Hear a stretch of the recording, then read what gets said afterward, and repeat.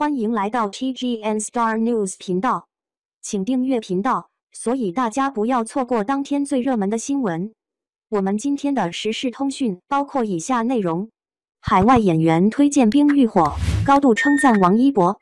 这几年王一博拍摄的电视剧比较少，但是每一部出圈率都是比较高的，能够看出王一博在挑选剧本的问题上是足够严谨的。对于演员来说，不应该为了盲目的追求数量和曝光率，而去挑战一些自己完全不适合的角色，这样对自己的发展也不利，甚至会被贴上烂剧的标签。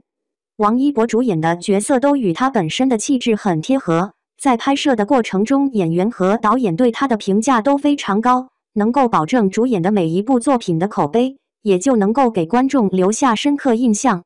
近日有消息称，国外的一位演员公开推荐了《冰与火》这部剧，还强调所有热爱这一类题材的朋友都应该看一下这部剧，其中还重点提到了王一博，关注了王一博的社交平台。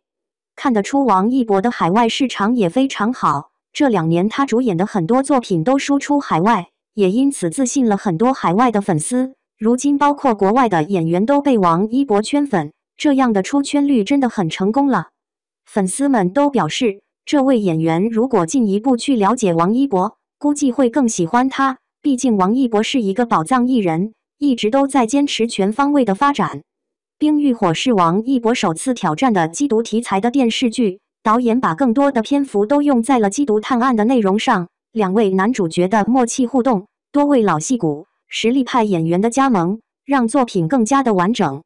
这部剧播出的时候讨论度就非常高。在拍摄的过程中，导演对王一博也赞不绝口，其中有一场在车里打电话的哭戏，当时导演一直称赞王一博有天赋，粉丝们看了之后都非常骄傲。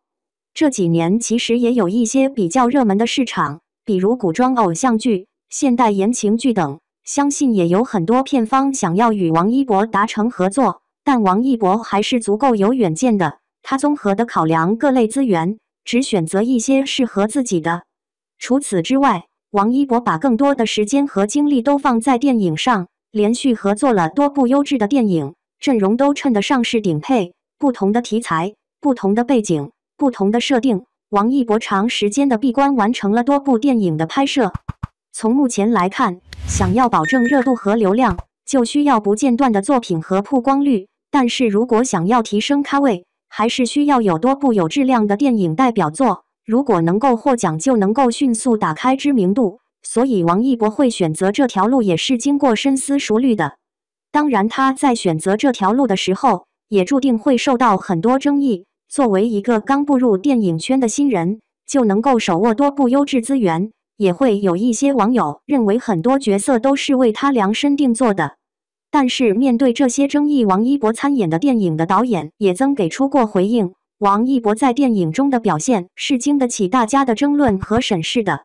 如果是现在，任何语言上的回应都显得过于苍白，只有到电影和大家见面的时候，大家去用心感受这个角色，才能够给出去客观的判断。